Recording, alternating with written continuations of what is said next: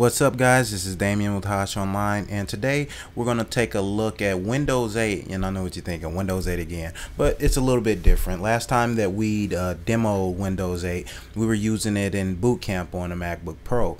So I've got a hands-on HP TouchSmart touch computer, and I've installed Windows 8, and once again, this is the Enterprise Preview Edition, and it runs very well, so well that I thought I'd share it with you, because a lot of people are going to be purchasing Windows 8 when it's released on October 26th, and a lot of people will be purchasing the new Windows 8 tablets, some of the brand new computers that have touch enabled on them, and laptops, whatever. But the vast majority of people who purchase Windows 8 usually will just be upgrading a computer that they already have. So this is like a real life demonstration of how this will work if you have a touch based computer already at home, and it works very well.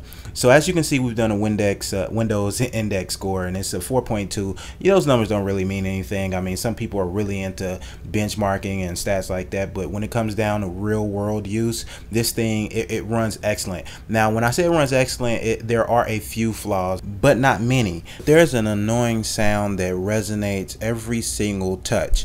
So every single touch, it makes this chime, and it gets really, in the beginning, you don't really pay that much attention to it, but it eventually gets really irritating, and I would love for Microsoft to look into that and maybe remove that, or even if they just change the tone of that sound, that would be even better.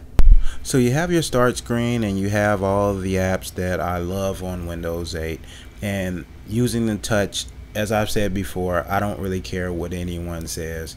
Windows 8 was developed for a touch-based interface.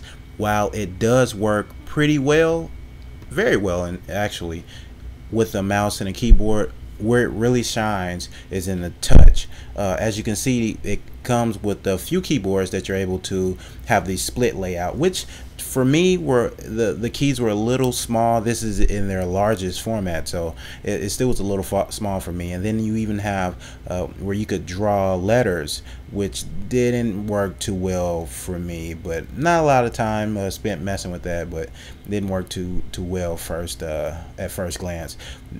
Now the keyboard, the stock regular keyboard, works excellent. I actually prefer to use this over a keyboard. I know what you're thinking, I'm crazy, but it's really a really good keyboard. I think it's very similar to what you'll probably find on a Windows 8 tablet. When trying Windows Phone out, I've always liked the keyboard that Microsoft provides for Windows 8 or Windows 7, whatever Windows, and it's the same here on Windows 8 on a desktop, all in one. And in the desktop mode, it answered a question that I was wondering, how desktop mode would work or operate while using touch. And it works pretty well, but I will say that the desktop version does perform better if you're using a mouse and a keyboard. Like I've said before, I think that Windows 8 will really please more people than not, and bring a lot of new users over to Windows. Now, the problem that I did have with this HP TouchSmart was in the corners, the option where you can bring up all your recent apps. It gets kind of hard to pull the touch endpoints on the sides. Now, pulling your recent apps just one by one and cycling through those, that's very easy. But actually bringing up the start menu or the last recent app, which is usually just you register that by hitting the upper left hand corner, that's pretty hard to do. Actually, I would say if I tried it 10 times, I would be lucky if I could get it once. So that they might need to adjust that or address that in the final build. Here we're playing a Fruit Ninja, which is a great way to demonstrate a touch-based operating system, and it's very fluent. The touch is really well executed. I mean, there's no lag. It's not like Windows of old, if you've been gone from Windows before, and it definitely, as far as this HP TouchSmart, performs better with Windows 8 on it than when it had, let's go way back to the evil Windows Vista and how it performed with Windows Vista and the HP apps, and really it wasn't hard to perform better than what it was then. It was so horrible. But now you have a operating system that is based on touch, and it really excels. And I think that if you have a HP TouchSmart or any touch-based computer, or even just a touch-based monitor, when you get Windows 8, or if you're trying it now, you will really be surprised, as I was, how well this works. I think Microsoft really has a winner, because this thing, it almost looks as if it's a brand new computer, and it performs as if it's a brand new computer. This is a Intel Core 2 Duo that is running like it's a new processor, a Core i7 that was released yesterday.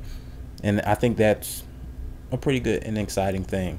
Now, if you're one of those people who say, oh, well, I just absolutely hate touch, I don't want anything to do with it, it still runs very, very well with a mouse and a keyboard. I actually feel like, as I was saying before, it's harder to hit those those corners. With the mouse and keyboard, you have absolutely no problem with that at all. So I guess that's one way to fix it. Not really the best way to fix it, because if you're getting a computer like this and you say, hey, well, I don't want to use a mouse and a keyboard, you really don't have an option right now for what you can do. This is the YouTube app for Windows 8, and come on, Microsoft, you can do way better than this, because I'm sorry, this app pretty much sucks. I mean, I'm not gonna hold back any punches. I love YouTube. I spend a lot of time on YouTube. I've tried a lot of YouTube apps, and this is probably the worst YouTube app I have used before. So let's get this together, and maybe let's get an official YouTube app for Windows. A lot of people will adopt Windows 8 when it's released. Let's get an official, good quality YouTube app for Windows. So there you have it, guys. If you have a Windows-based computer, a touch-based computer, and you're thinking about how Windows 8 will run on that, this is how it will run. Are you excited about Windows 8? Because I am very excited about Windows 8. I haven't been as excited about Windows Phone 8, since I haven't been that excited about an OS since maybe when Android was starting to come around. I'm still going to be a big Android guy. The Android is my OS. I'm just, there's never a bad thing with having options, and Windows 8 will be my option. I'm not really an iOS guy. I just don't like, what it is that iOS entails, and what it is. I like the path that Microsoft is going with Windows 8, Windows Phone 8, the tablets, the whole ecosystem that they're going with. And I want to know if you guys are just as excited or more excited about this as I am. Leave whatever comments that you want. I'll make sure to get with you guys. I'm really interested to hear from you guys about what you think about Windows 8. But once again, this has been Damien with Hosh Online. You guys subscribe, give me a thumbs up. I will see you guys next video. Peace.